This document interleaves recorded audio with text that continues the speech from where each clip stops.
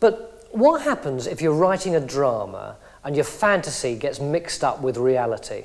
That's exactly the problem in this next film, where a writer has a premonition about something dreadful.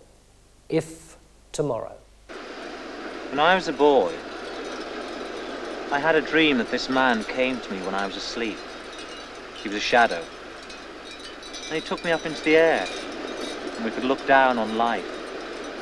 And I could see what was going to happen to me in the future. When I woke up, my whole room was wrecked. Toys, books, games, all scattered across the floor. Clothes hanging out of drawers. But I wasn't frightened,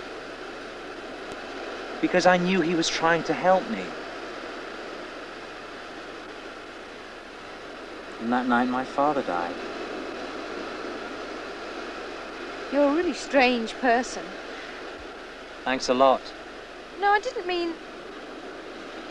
Oh, sorry.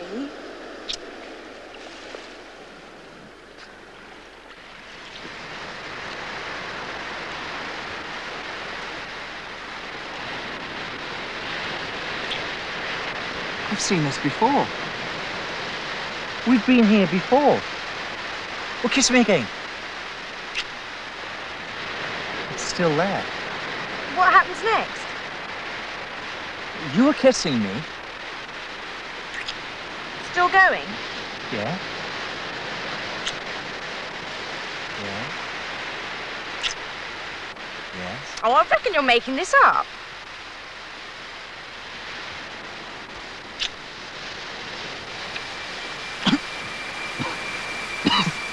Are you okay? I don't know. What's the matter? What's the matter?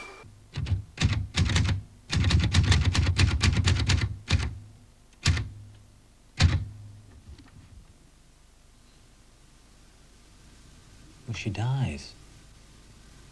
She must do. Oh, Charlotte. What's the matter? I thought I killed you. It's okay. It's only a dream. I was wrong. You were supposed to die. I saw it. I dreamt that you were going to die and I was the one who killed you. But I'm still here.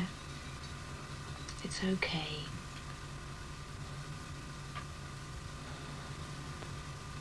I'll always be here. I'm sorry.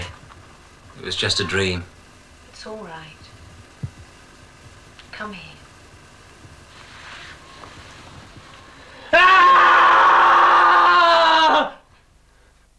Poor old Charlotte, eh? Actually, the end gets quite nasty.